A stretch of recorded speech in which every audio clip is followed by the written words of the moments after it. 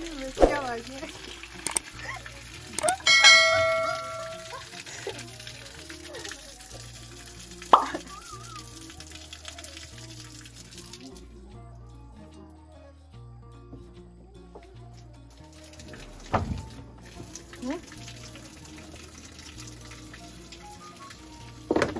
What?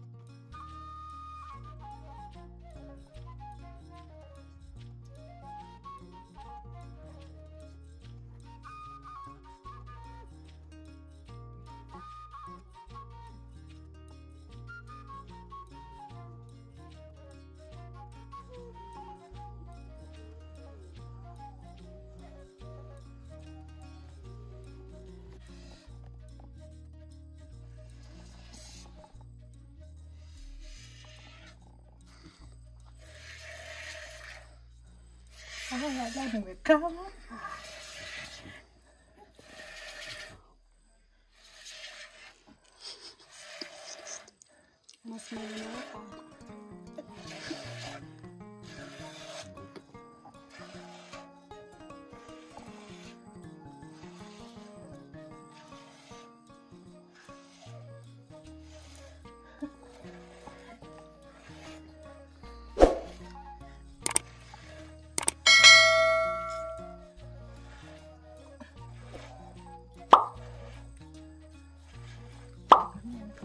Kwa ingine, picha ingine. Wewe kama unataka mtoto mimi.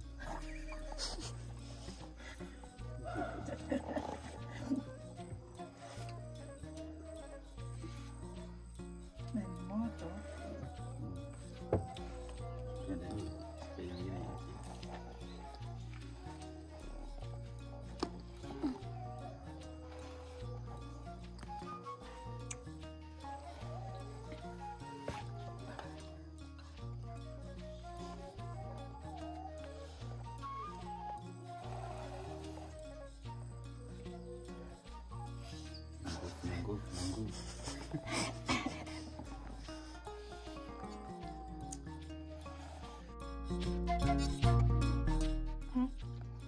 Nasikia raha. Msali nimetenga yapi?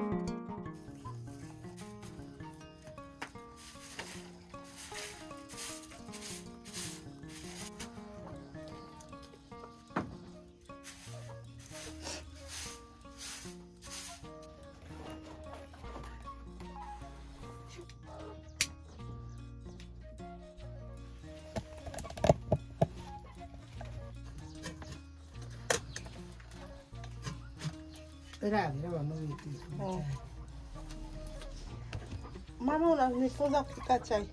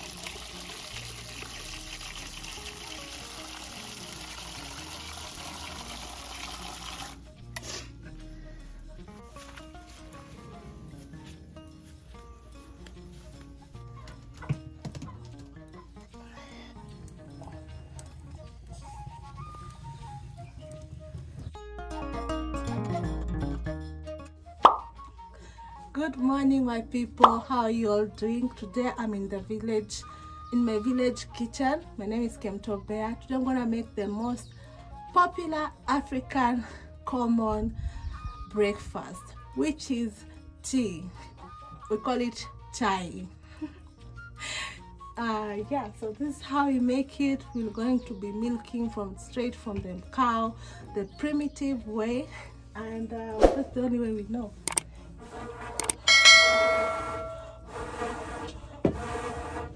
Let me know in your country if you drink tea, and if so, how do you prepare your tea? Ours, we call it chai. Let me drop a sweet comment down below and let me know what you drink your tea with, because I'm going also to be boiling the favorite, most popular thing we eat our tea with, which is sweet potatoes. In our language, in my Kisi tribe, we call it amanyagwari. I'm reporting live in a village called Yamanagu in Kisi County, Kenya, Africa. Don't forget to like, comment, and share this video with your friends, family, and everyone online. Have you been to other African countries where you've had similar food?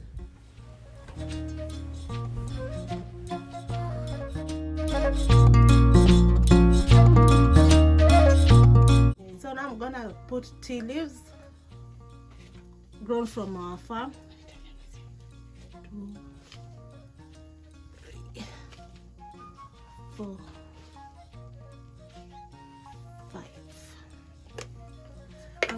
I wait for the milk I boil the milk first, and then wait for it to boil, and then that's when I drop my tea leaves and let it boil fast. This is how we make good Kenyan tea. Kenyan coffee is one of the more famous varieties on earth, yet it is tea that is the popular hot drink of choice for many locals. So when it has boiled again, after putting the tea leaves, we put hot water. We boil this water. This milk was 1 liter. So from 1 liter, because we have 4 people, we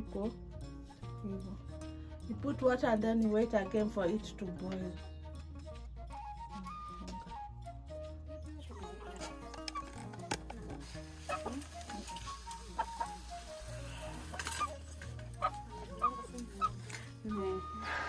So guys, the goodness with this fire stove is that we can cook 2 things at the same time, because now we've fixed, I'm cooking manyagwari here, and actually I put sweet potatoes. I put 1 teaspoon of salt because I like it like that. I like sweet and sour taste. It just brings goodness. It brings the sweetness of the potatoes more. Do you put salt in your sweet potatoes? Yeah. Okay. So another reason we put sea salt in our sweet potatoes, my mom told me that, and Ruth told me, my mother told me that it reduces the bloating effects when you eat sweet potatoes, and also fatting. So So if you don't put salt on your sweet potato, try it and let me know.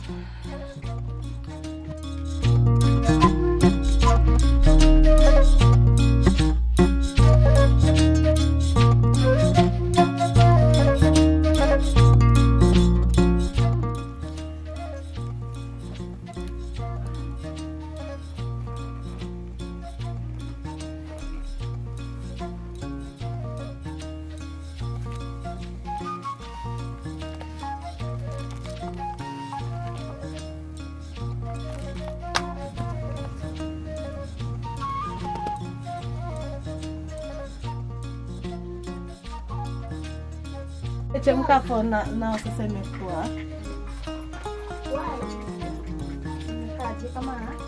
Now the tea is ready. Tumiza mguu.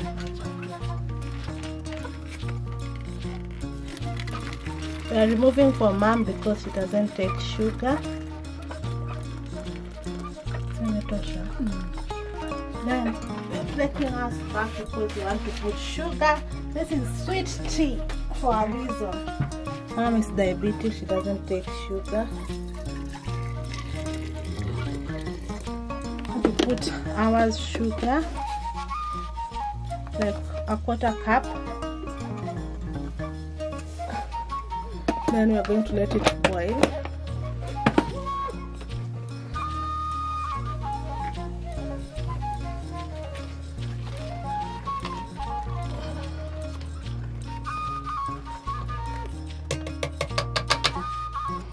Peleke. Yes, I'm going to take for my now. She's very hungry. She's a morning fasting. She likes breakfast.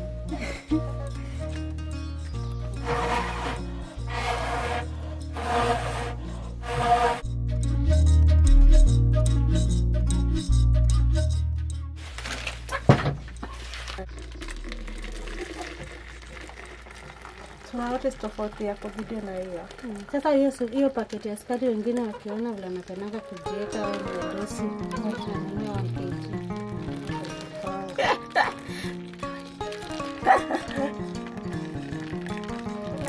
Treni ilikuwa nzito.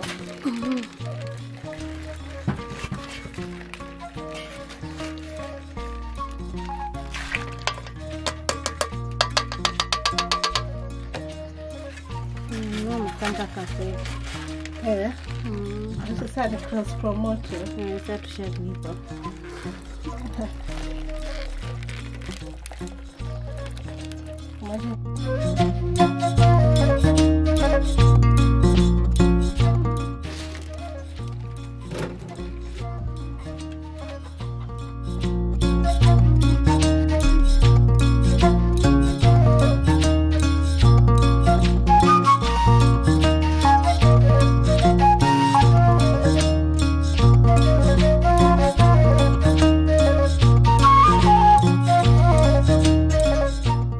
In Kenyan tradition, also Kenyan tradition, we live together, eating together with unity and love.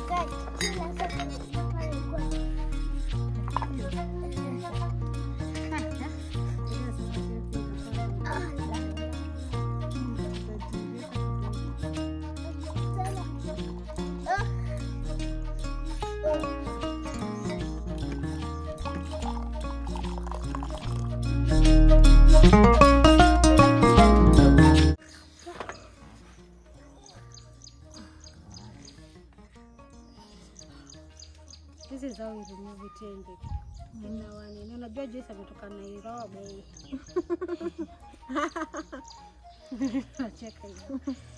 Nacheka na Nairobi. Nairobi. Sasa imekuwa kama maisha. Unajua ni trendsetter. Unajua watu wana move to cities, wana move to countrysides. Hata ngambo.